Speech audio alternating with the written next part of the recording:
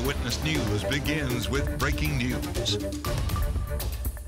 Well, Vince Marinello, the convicted murderer and longtime local broadcaster, has died in prison. State prison officials tell Eyewitness News that Marinello died last Friday while in prison north of Baton Rouge. He was 82.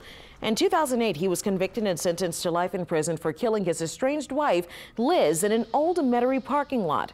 The prosecutor said he wore a disguise and waited for her as she left a therapy session.